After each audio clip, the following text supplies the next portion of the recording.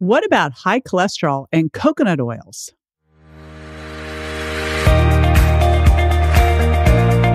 This is JJ Virgin, 4-time New York Times bestselling author, celebrity nutrition expert, and fitness Hall of Famer. I've been on a lifelong quest for answers to the toughest health questions. And now I'm sharing what I found with you. Welcome to Ask the Health Expert. Joanna Vic 12 from Instagram asks, what about high cholesterol and coconut oils? Hey, it's JJ, and I'm looking forward to retiring this urban legend for good. I'll be right back with the answer.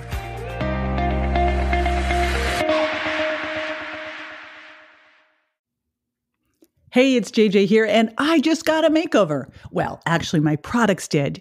But I want to have you celebrate with me, so I'm doing a makeover contest where you can win over $3,000 of products, programs, and time with me. To enter, go to jjvirgin.com/contest. All right. Well, first of all, when we talk high cholesterol, we've really got to look at more than just total cholesterol, right? So there's total cholesterol, and then within that, we look at the different fractions. The most common are HDL and LDL. It used to be that we thought HDL was the good guys and LDL were the bad guys. And now we know there's even more to it than that. That's really the size, the particle size that makes the difference. As usual, size matters. And so with this, the small, dense particles are the ones that really create the problem. They can pit your endothelial lining and cause plaque buildup that causes those big problems like narrowing the arteries and reduced blood flow and heart attacks. So let's not have that happen here. So what do you need to do? Well, first of all, you want to really look at all of your numbers. You want to know all your numbers here. Now, in the lab tests, that would be going way beyond total cholesterol or total cholesterol, HDL and LDL. It's really knowing the size, particle size and number of both HDL and LDL, big fluffies being good in either category and small dense being bad and lots of those being even worse. You also want to look at a number LP little a. This is the most atherogenic, problematic lipoprotein there is. Along with those, you also want to look at your fasting blood sugar and insulin and hemoglobin A1C. Because if you've got elevated blood sugar, if you've got elevated insulin, you will have inflammation, and that's going to create problems with heart disease with your heart as well. And I'm imagining that you're looking at all this because you want to avoid heart problems. You also are going to want to look at homocysteine and fibrinogen, how sticky your blood is, and ferritin, how much iron you have. So really make sure, and also, by the way, another thing that can elevate cholesterol that doesn't get talked about enough is hypothyroidism.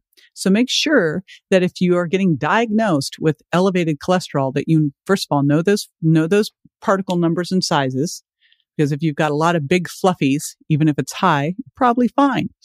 And then you also want to know what's going on with your thyroid, because if you're hypothyroid, that drives up bad cholesterol. That drives up the small, dense particle sizes. So you need to know that as well. What else can make your cholesterol high? Because for years it was like, oh my gosh, avoid coconut oil. It's interesting because coconut oil actually has some pretty interesting compounds. MCT, which makes it an easy fat to burn, but also it's antibacterial and antiviral compounds like monolaurin that they found in the some of the tropical islands reduce the risk of a second heart attack because of some of the viral components of heart attacks. So what the problem with fats is when fats have been artificially saturated, like the partially hydrogenated oils, or they've become oxidized, like a lot of these vegetable oils you'll see sitting in big plastic bottles in the store. They've had all the goodness taken out of them, all the vitamins, minerals, and they're just sitting there now exposed to light and oxidizing. So you want to avoid damaged fats. You want to avoid manipulated fats. And you want to make sure that the fats you are eating are as close to nature as possible, right? If they have been turned into oils, that is cold pressed and clean. So like an extra virgin olive oil and extra virgin avocado oil. But ideally you're eating nuts and seeds and not nuts that have been roasted in bad oils, right? So I like to get raw nuts, soak them in some pure spring water with a little sea salt, and then low roast them at about 200 degrees for a couple hours, or dehydrate them.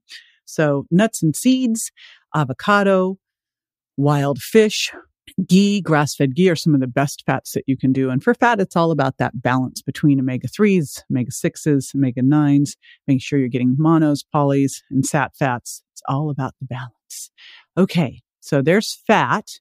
What else can elevate cholesterol? Well, sugar. And that's why I say also look at blood sugar, insulin, and hemoglobin A1C. But if you're eating a processed food diet, lots of carbs that are easily turned into sugar, lots of sugar, guess what? That is going to be a problem too. So follow the Sugar Impact Diet. That's a shameless plug for that, but that's why it was written, to find out where all the sugars are sneaking into your diet and how you can taper off of them and get rid of your sweet tooth for good.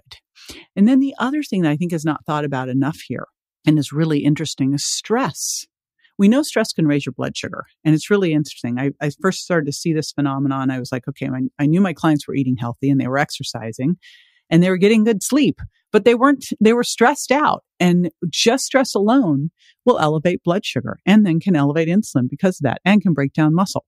So stress can create a major problem here too. So make sure that you are adding into life, daily life. I think of my girlfriend, Radha Agrawal. Who's created Dose, that daily dose of joy. Do something every day for you.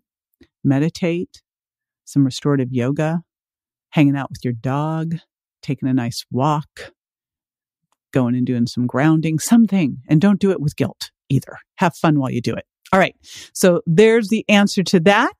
So enjoy that little bit of coconut oil or coconut milk in your Virgin Diet smoothie, and let me know how that goes. And if you've got questions, I've got answers. Just go to Instagram and DM me at jj.virgin and leave your question there.